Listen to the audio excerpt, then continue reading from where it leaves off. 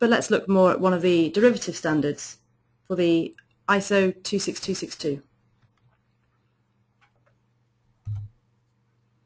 But why do we need another standard? Well, we had IEC 61508. This covered electronic and electrical systems. But why do we need another standard? Well, ISO 26262 is aimed specifically at the automotive industry. It covers the whole product life cycle, including a production aspect. And the ISO 26262 has been created by a number of national research centres across Europe and the world within the automotive industry. So this is a standard which has been put together by experts and should be considered for use.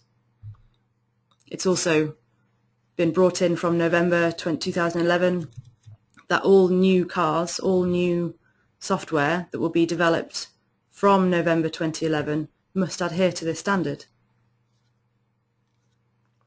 The title of this standard is a bit more catchy: Road Vehicles Functional Safety. It's been derived from the IEC 61508 to address specific issues. And this covers electronic and electrical systems in series production passenger road vehicles. So it doesn't include, at the moment, trucks and buses, for example, or specialist adaptations of cars for, say, disabled drivers. This is the series production road vehicles. You'll see some mention out on the web about the draft international standard, the DIS, which was published in mid-2009, and some tool vendors have even claimed compliance to this draft standard. The final draft standard was published in early 2011 and has been finally ratified in November. There were some differences between the draft standard and the final standard, so that's something else to watch out for. For the IEC 61508 we had the safety integrity levels, SIL levels 1 through 4. But for ISO 26262, intentionally different, they've called them the ASIL levels, automotive safety integrity levels. And these are lettered A through D, where A is the lowest and D is the highest automotive safety integrity level. Now this slide is just a visual aid so that you can see A is the lowest, 1 is the lowest, D is the highest and 4 is the highest. There's no direct comparison between ASIL levels and SIL levels because they're different standards. But some people say that the ASIL D level can be compared to the IEC 61508 SIL level 3. But again, there's no direct comparison, so you can't say just because you have one, you therefore have the other. This is something that needs to be done separately and certified separately.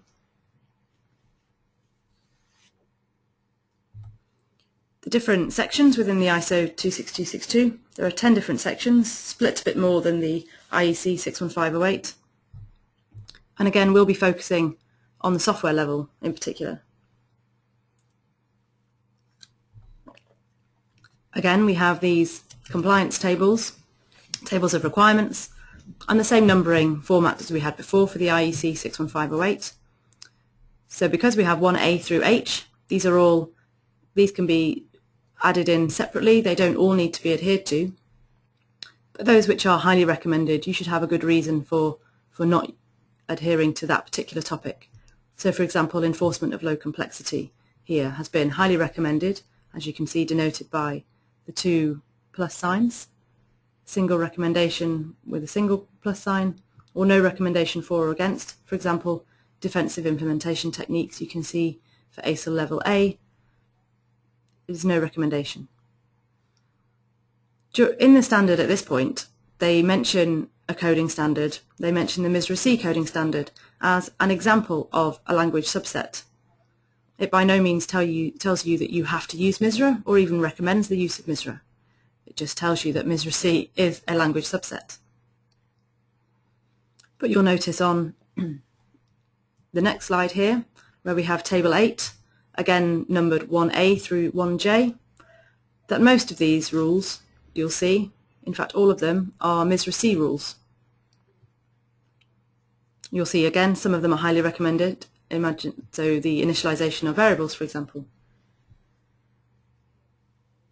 So you're strongly pointed towards the MISRA C standard. This makes sense because MISRA C is the automotive standard and the ISO 26262 is the automotive process standard. And for those of the entries which are highly recommended, you should qualify why you aren't going to choose one of these methods. The method you use to verify these requirements must also be qualified.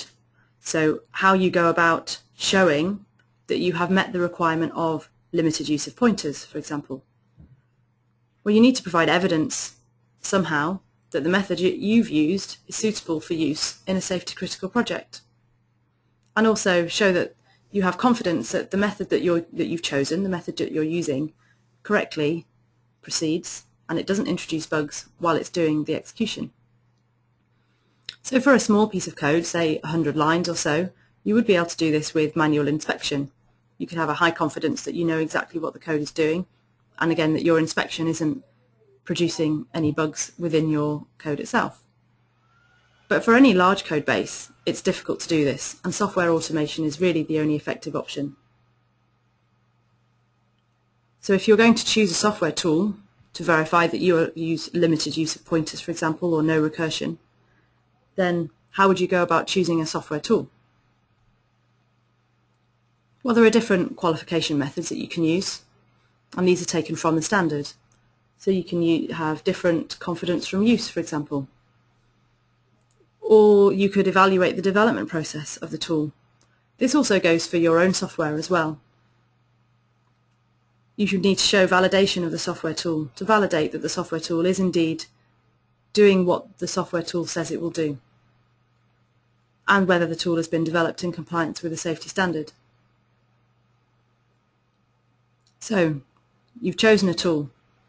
Or how do you choose a tool? Well, you could choose an uncertified tool, say an in-house tool, and you could certify it yourself. But this takes time and costs money. Or you could choose a professional tool from a respected company that's been used in the industry for some time, and users will have come up with bugs or errors, and it will have been improved over time. This will give you the confidence from use. Maybe the respected company, they use a development process which has been evaluated by other means, say ISO 9001, or because they've been in industry a long time, you would expect that they would have evaluated their development process. You could look at the validation of the software tool yourself. This again takes a lot of time and therefore costs quite a lot of money. Alternatively, you could choose a tool that's been certified by a specialist certification company. They will have come in and they would have had a look at the development process themselves, and they would have made sure that the software tool has been validated.